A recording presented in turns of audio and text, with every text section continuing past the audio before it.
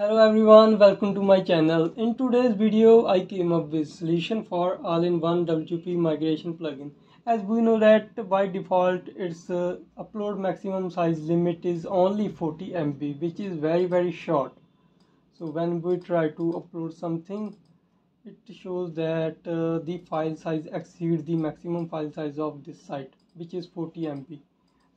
So one of the solutions I tried was using big file uploads plugin, but that doesn't help me.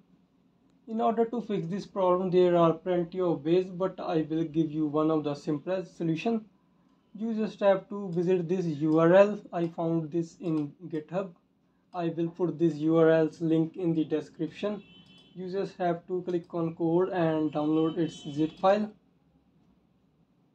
After that, you have to go to plugins, and first of all you have to deactivate the current plugin and add a new one, and click on upload plugin and choose this plugin which we had recently downloaded and installed that. Click on activate plugin. Now check what is the import size limit. It is now 32 GB, which is very large in size, so you can upload anything right now.